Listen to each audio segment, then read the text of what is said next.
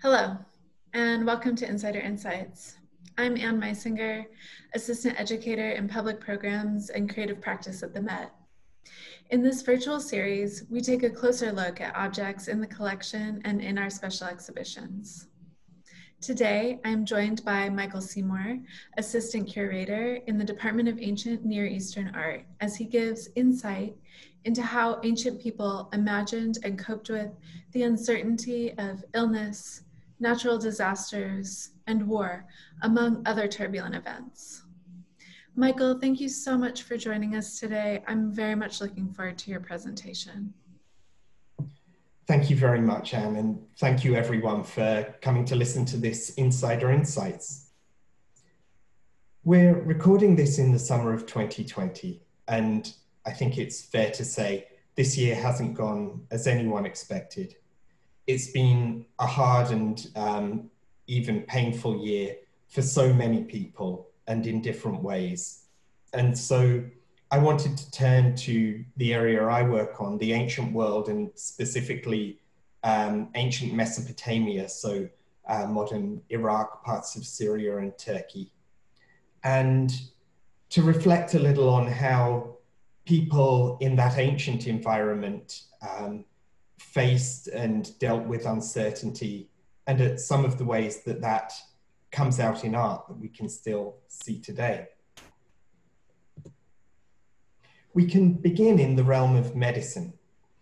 This is a tablet written in Babylonia, ancient southern Iraq, in the late 1st millennium BC. It's an incantation addressed to Gula, the goddess of healing, and Marduk, the head of the Babylonian pantheon. And it has a specific purpose. It's for use when a patient is sick because the patient is being attacked by ghosts. Ancient Mesopotamia had a very rich supernatural world, and many otherwise unexplained circumstances in life, good and bad, were dealt with with reference to supernatural forces, to gods, monsters, demons, ghosts. For this reason, although ancient Mesopotamian medicine involved a lot of very practical knowledge and treatments, it also involved religious and magical components that were considered at least as important. So the incantation on this tablet is to be performed by an exorcist in the hope of drawing this harmful ghost out of the patient. Other dangers could potentially befall huge numbers of people at once. This tiny fragment is part of a narrative about a great flood in the distant past, very similar to the biblical flood story, with only one family surviving as this natural disaster wipes humanity out. The Noah figure in the Babylonian story is called Atrahasis. There's no mystery to the seriousness with which people in ancient Mesopotamia regarded floods. Their world, and especially in the south of Iraq, where there's not enough rain to support agriculture without irrigation, depended on a huge network of canals. These canals and an equally complex system of drainage required constant maintenance and the building and opening of barriers around fields to control the ways in which water was fed to crops. A sudden or unusually large flood could potentially ruin crops for whole communities at a stroke. So floods were a natural disaster that people were familiar with and worried about in their own lives. And here we see them enshrined in Mesopotamian mythology. In addition to floods, you had other natural disasters to consider, things like crop disease and crop failure, issues like war or raids from outside, or even crime or abuse of power from within your own community. in all of those spheres, addressing the threat was to some degree part of the responsibility of kings, whose legitimacy flowed from approval by the gods and their ability to, on some level, mediate between human and divine realms. Here we see an image of Shulgi, who was the king of a large state, even a proto-empire, centered on the city of Ur in southern Iraq, a little before 2000 BC. The statuette is one of several made to be buried in the foundations of a temple at the city of Nippur, again in southern Iraq, and shows Shulgi performing a pious act. He's carrying the first basket of earth for a temple building or renovation project. By maintaining the temples and the cults of the gods in this way, rulers aimed to guarantee prosperity, safety, and abundance for the cities they ruled. And that dynamic of humans seeking divine protection can also be seen in many cylinder seals. These are miniature carvings in stone whose images, cut in negative into the seals themselves, appear when they're rolled out across a clay surface. This seal, also from Nippur, and in fact from around the time of Shulgi's reign, shows a human priestly figure. We don't know for certain that it's a king, although many of the human figures in these seals are, pouring out a libation on an altar before a seated god.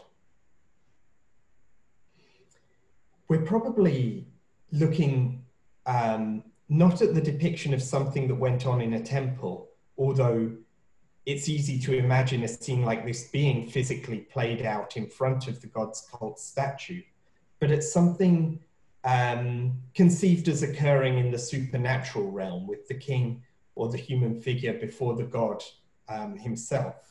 And one reason we think that is that there's another divine figure in the picture. Behind the human is a goddess called a Lama goddess. And she appears frequently in these presentation scenes, supporting or even leading by the hand the human figure. Her role is to mediate and facilitate the human petition to the great gods. She's a protective goddess in what was a dangerous, a liminal space, even for kings. And her presence says something to us, I think, about the Mesopotamian conception of the unknown and facing the unknown. The gods themselves weren't necessarily safe, weren't necessarily on your side. And so you had to do all you could to win them over, to protect yourself and your community. That question of who protects the king can also be seen in the palace.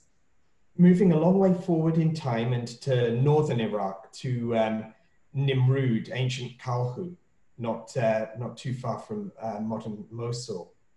The kings of the Assyrian Empire in the first millennium BC built palaces that were the political and conceptual centers of their sovereignty, of their empire. The whole system hinged on the king, and he and the palace needed protecting both physically and supernaturally. These terracotta figurines are examples of the kind that were found under doorways in the palaces. They probably represent beings known as Abkalu, wise sages from before the time of the Great Flood, who helped humanity do things like establish cities. Doorways were considered particularly vulnerable entry points for demons or for malign spirits. So we see extra supernatural protection placed there. That said, the protection extended to the walls of the palaces. Here we're looking at figures flanking stylized plant motifs. This is an image that today we call the sacred tree. We're going to zoom in on that top register. We don't know exactly what the sacred tree is. It's not a depiction of a single living plant, though it contains elements of multiple plants. It also features what sometimes look like streams of water. And I should say, in addition, the particular form it takes also varies quite a lot. We do know that it was an important symbol, certainly in this palace, where it appears again and again in many locations, including in the throne room, apparently behind the throne itself. We think broadly that the tree represents the fertility and abundance of Assyria, and thus the success and well-being of the Assyrian state.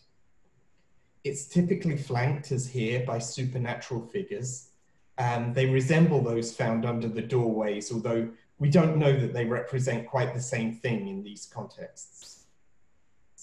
And all of this imagery is about protection and security. And it's playing out both the abundance of Assyria and the protection of that abundance on the walls of the palace. Now, the king in turn was supposed to protect the people. This must have gone better or worse at different times. There must have been better or worse kings in that sense, but it's very hard for us to see. In their inscriptions, kings always describe themselves as just. Occasionally they describe their enemies as tyrants in very clearly politically motivated ways. But with those sources, it can be very, very hard to get to what was really going on. This is a votive cone. It's actually a descendant of things like that foundation figure of Shulgi we saw earlier, both in its purpose and in its physical form. It was dedicated by Lipit Ishtar, king of a city called Isin, again in southern Iraq, at a temple called the House of Justice. Lipit Ishtar is famous as the creator of one of the world's oldest lists of laws, older even than the famous Code of Hammurabi from Babylon. Scholars of these texts don't actually like to refer to them as law codes because that's not quite what they are in the modern sense, but they are lists of judgments, lists of crimes and consequences. And their purpose was to show the kings as just rulers, to show in their own words, in the words of Lipit Ishtar on this cone, how the king established justice in the land. Ultimately, though, even the rule of kings was dependent on the gods. In the realm of law and justice specifically, the shared belief in ancient Mesopotamia was that justice was the province of the sun god, called Utu or Shamash. This small plaque that was originally part of a votive model chariot shows the sun god, and I think specifically shows the sun god rising at dawn. The scale pattern beneath him represents mountains, and we could say that it really represents the mountains of Iran, which lie to the east of Mesopotamia, where, of course, the sun rises.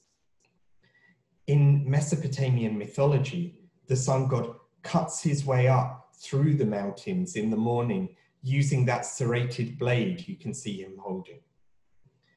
The central idea was that the sun is omniscient, it could see everything, and therefore it was an appropriate vessel for the concept of justice and the truth. In a sense, that higher power, that more abstract concept of justice itself, was there in the sky above you every day, even if its instruments on earth were human and fallible.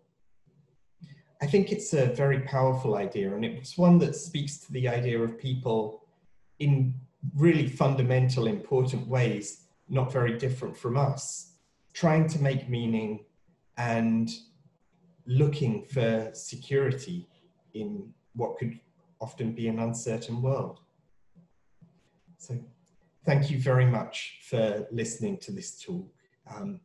Take care, everyone, and thank you.